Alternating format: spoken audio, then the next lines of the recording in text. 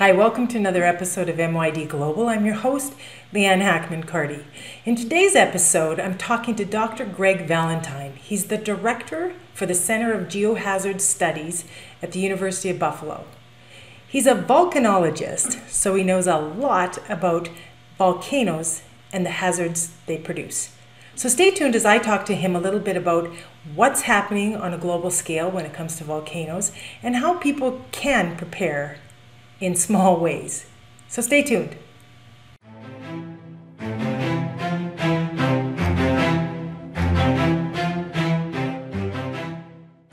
Hi, Greg. How are you doing today? I'm great, thanks. So before we get started on our topic today, if you can just tell the viewers a little bit about yourself, your background.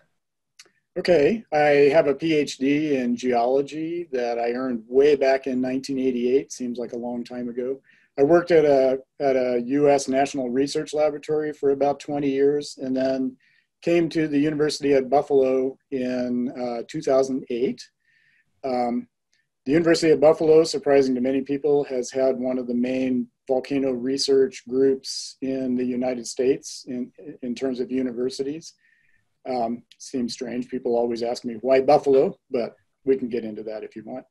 But since coming to Buffalo, I've been working on volcanoes mainly in the American Southwest, in South America, France, and Italy, and on a range of different topics, mostly related to understanding eruption processes, especially related to explosive eruptions. So you did set me up. So why Buffalo?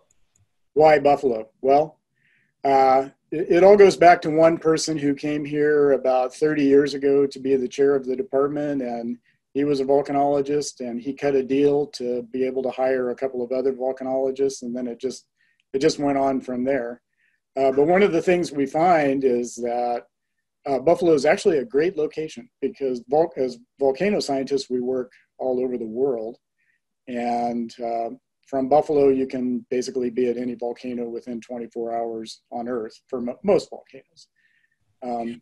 So it's actually a great location, and we're safe from volcanoes. So, Yeah. So when you look on a worldwide scale, where would you say the most volcanic activity is currently? well, the most volcanic activity in the strict sense is on the sea floor, but that doesn't really affect humans very much. The volcanism that affects people are in places like the Pacific Rim of Fire that a lot of people have heard about. So around the rim of the Pacific Ocean, some other places like Italy, Eastern Africa, and some islands around the world are also quite dangerous. But most of the really dangerous volcanoes are related to situations like we see in the Pacific Ring of Fire, where the Earth's crust beneath the oceans is going underneath continents or other ocean crust, and it starts melting and causes problems.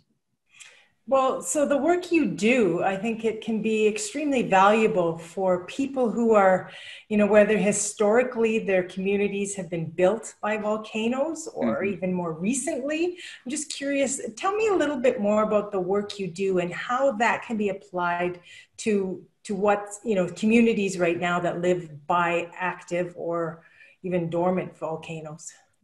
Right. The work that I'm doing really focuses on what causes volcanoes to explode and then what happens when they explode. So ultimately, what we're working towards is having an understanding that allows us to make better predictions and forecasts. And some of the things that we've been doing recently include studying volcanoes that have been acting up for a long period of time. So Kilauea was one of those.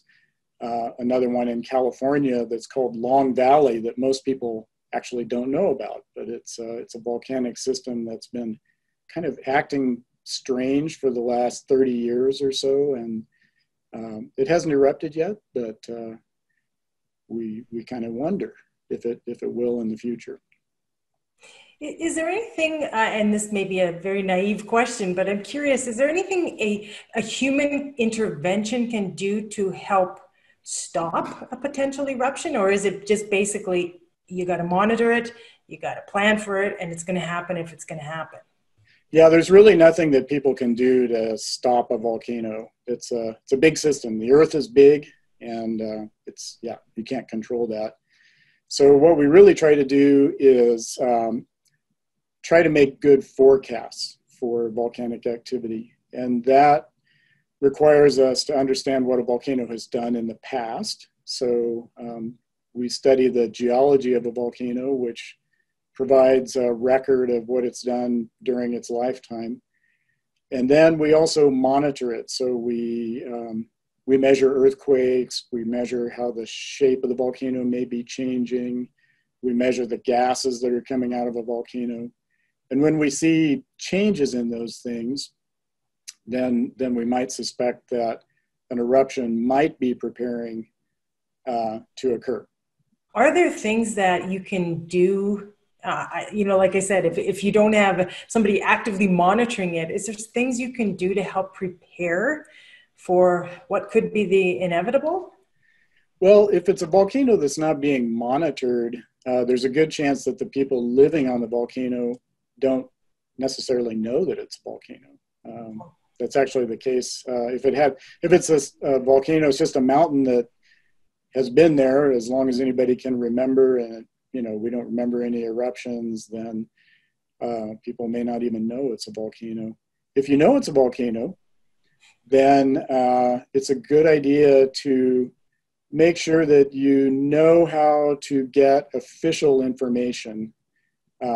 So be registered with the government emergency planning Twitter pages and Facebook or whatever, or know how to get to their websites quickly so that you can be aware of what the official guidance is at any given time, which hopefully is based on some science.